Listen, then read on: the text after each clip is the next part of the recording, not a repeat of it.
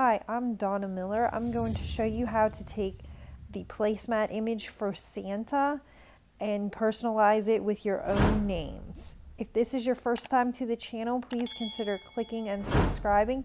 Don't forget to hit that bell so you don't miss out on anything. So let's get started.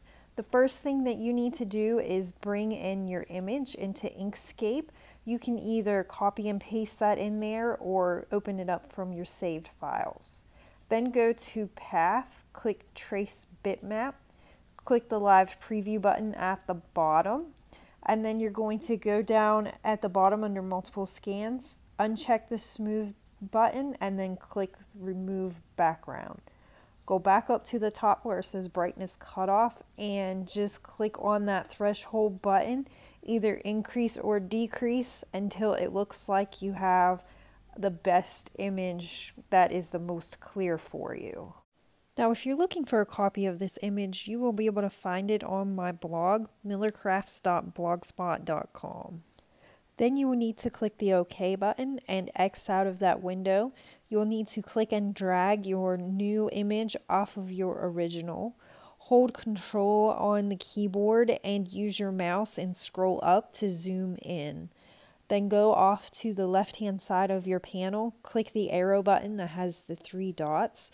That will show you your nodes. Scroll in so that you can see your nodes better. Click and drag over top of the old names and hit delete on the keyboard. That will delete out the names of the previous person. Now off to the side, I have this really weird line on mine, so I'm going to click and drag, press delete on the keyboard on it too. You'll see it over here on the F, how it's a little distorted. You can also click on those circles and drag them in so that they fit on the F the way that they're supposed to go. To zoom out on your image, you want to hold Control on the keyboard and scroll down with your mouse wheel. Scrolling down will zoom out. Hold in the left button and you can move over with your mouse and that will let you scroll so your image is centered. On the left hand side of your toolbars, you'll see an A. So you want to click on that and then you can type your names in that you want. So you can see I'm typing in Paisley and Noah. It is not the correct font that I want though. So we're going to click and drag over top of that. Go up to the top, click the down arrow and scroll down and you will find a font that says Grinched. That's the font that they used for the placemat. You can find the Grinched font on dafont.com. You can find a tutorial on how to download the fonts and get them into Inkscape under the Fonts tab under my playlist. So now you need to go to the top and click on Path and click the first option that says Object to Path. That will give your name some nodes so that your cutting machine knows exactly where to cut at. So now we're going to go ahead and click across our entire image and drag across the entire thing so that all of it is selected. You may need to click the arrow on the left hand tab so that you can use the selection button. Then go up to Object and go down and hit Group. So now we're ready to go ahead and save our image. So we will go under File and click down where it says Save As. And then you can save this as anything that you want it to be called. I'm just going to call it Santa Placemat. Now we're ready to go ahead and bring our image into Cricut Design Space. So I'm going to hit Upload and Browse.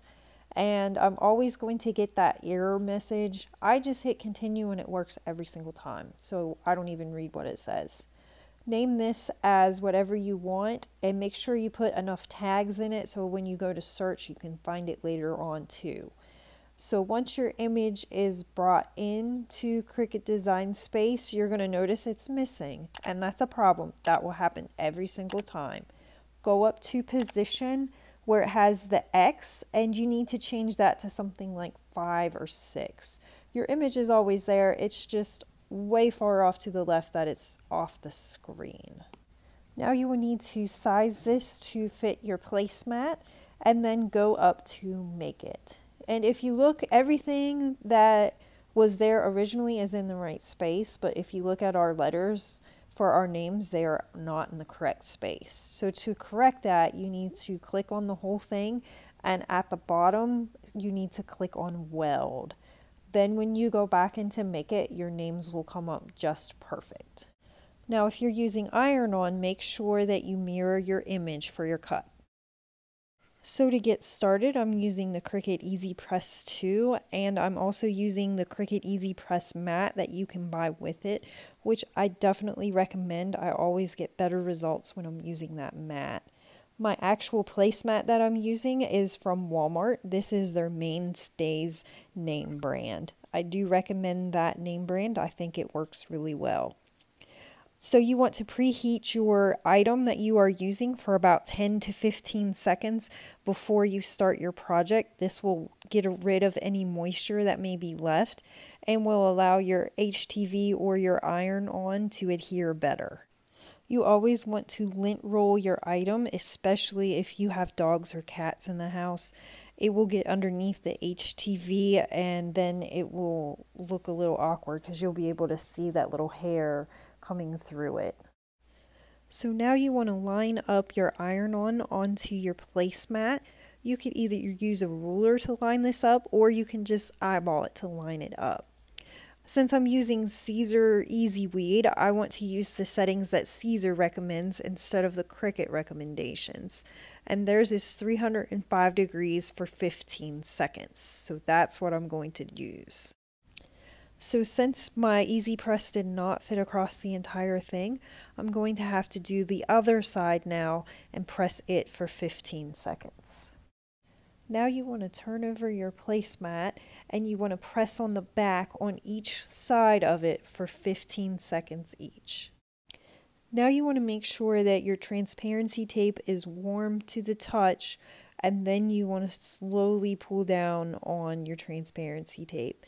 You do want to make sure that it is not too hot, because if it's really hot when you pull down, then your vinyl will have more of a tendency to wrinkle, or at least that's what I've noticed in my experience.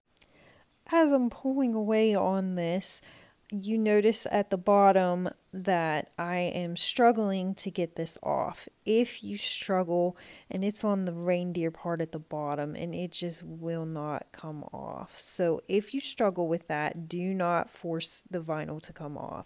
You want to go ahead and press all of your transfer tape back down, and then you want to reheat the area that is not coming off from the transparency tape.